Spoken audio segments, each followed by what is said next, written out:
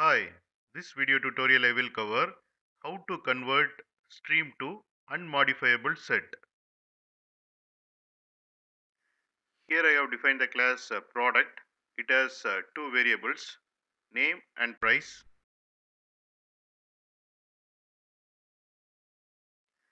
Here I have defined the class stream demo. Here I have defined a product list. It contains 5 products.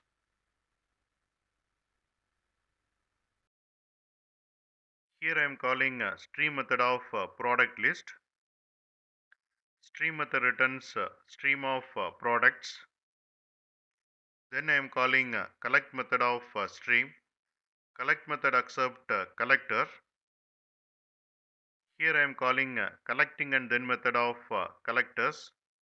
It returns collector object, and that collector will convert stream of products to set of products. Then it will convert set of products to unmodifiable set of products, and this collect method returns unmodifiable set.